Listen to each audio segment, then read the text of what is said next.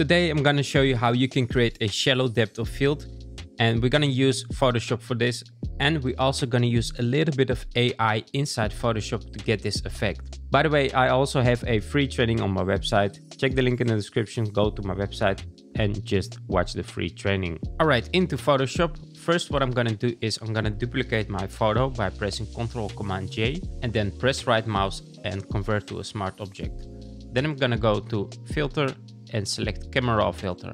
And in Camera Raw Filter, if we scroll all the way down, we have a lens blur, which you can apply here. And let's first apply this lens blur, and let's zoom in here a bit so we can see this better. And the blur amount I'm gonna boost all the way to 100. You can also play with the bokeh boost here to see which one you'd like, but I'm gonna increase this slightly, and also these bokeh effects, which one you like more. I'm just gonna go for the first one. I don't see much of a difference in these, so let's just click on OK. By the way, you can also set the focal range here if you want to. If you want to change that, when you click on Visualize Depth, you can see this is in focus and the background is blurred out. Let's press OK. Now we got a little bit of blur now. The next thing what we want to do is we want to duplicate this layer by pressing Ctrl-Command-J and then create a new layer on top of it. And if I hold down Shift and select both of these layers, I can merge them with Ctrl-E or Command-E. And then I'm gonna make a smart object again, and I'm gonna go to Camera Raw Filter and I'm gonna do the same. So let's go down to Lens Blur and apply this again to get even more blur. Let's boost this all the way to 100. And now you can start seeing the difference between the background and our subject. So this doesn't look right, but this is what we're gonna fix in the next step. So let's boost this all the way. Let's see if these make a difference. Not so much. Let's just keep it at that. And this one, let's just keep it.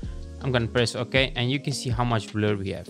Now, the problem with this is we're getting this really strange edge around our subject, but we can fix that. For the next step, I'm going to select the lasso tool, which you can find here.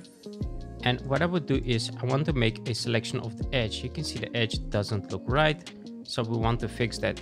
And let's do that by making a rough selection of the edge like that and go all the way around it, so we can select the whole edge where we can see those weird stuff going on with the background and our animal in the foreground in this case, like that.